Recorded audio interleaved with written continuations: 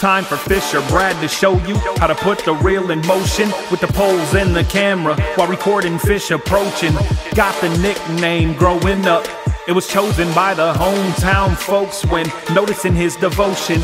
Traveling from Small Creek to the biggest ocean, he'll be catching every monster and feeling thrilled emotions. Whether it's summer or whenever water is frozen, he's always holding trophies up and getting vids posted. Hey guys, it's the Fisher Brad, and in today's video, I'll be showing off the lure known as the Arctic Spinner. It's the size 5/16 ounce. It's got a blue body, a blue bead, a blue skirt, and blue tubing over the hook. In today's video, I'm using the Runkle Titan 2 4000 size spinning reel. If you're looking for a new Pier fishing reel, definitely pick one of these up. I'd like to say a big thanks to Arctic Spinners for sending me a variety of colors to try out for you guys. It really helps out a lot in showing you guys new products out on the water.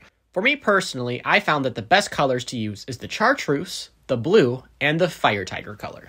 I always choose different colored lures based on the water clarity and whether the sun is shining or not. If the sun is shining, I always try to throw a silver or a gold color. And if it is very cloudy and very dirty, I try to throw a very colorful lure. The best way to use these lures that I found is to reel in as slow as possible. As long as the blade is spinning, the lure is working.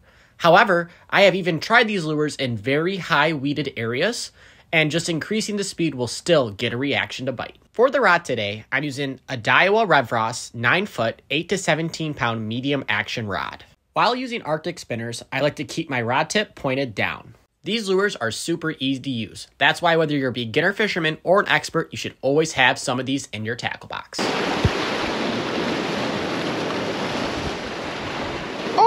Oh, right there, right there, right there, right there, right there. Yeah! First one on an Arctic Spinner. Yeah! 5/16 ounce Arctic Spinner, silver blade, blue body, blue skirt. Woo!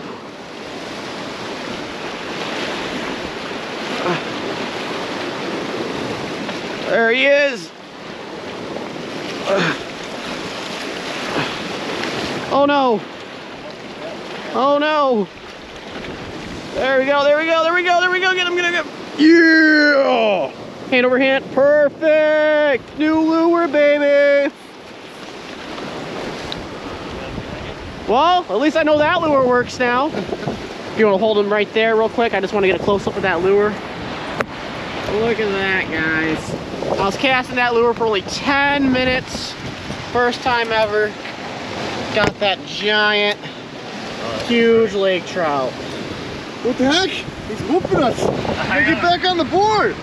When I'm using Arctic Spinners, the time varies between swapping out each lure. It depends all on the species that I'm targeting. Normally, if I'm targeting coho, the prime bite time after they've been in the harbor for a while is within the first 2 hours. Within the first 2 hours of the sun coming up, I always change out the color of my lures between 15 and 20 minutes. After the sun has been up for over 2 hours, I then change out my lures about every 30 minutes.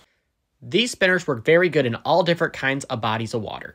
I've caught them in rivers, creeks, lakes, ponds. I've caught bass, pike, walleye. I've caught everything on these lures, so I highly recommend you guys giving these a try in the areas you're located in. Arctic Spinners also makes customized painted lures, so if you have a certain color scheme you'd like to try out, you can order it however you'd like. Oh, right there, right there.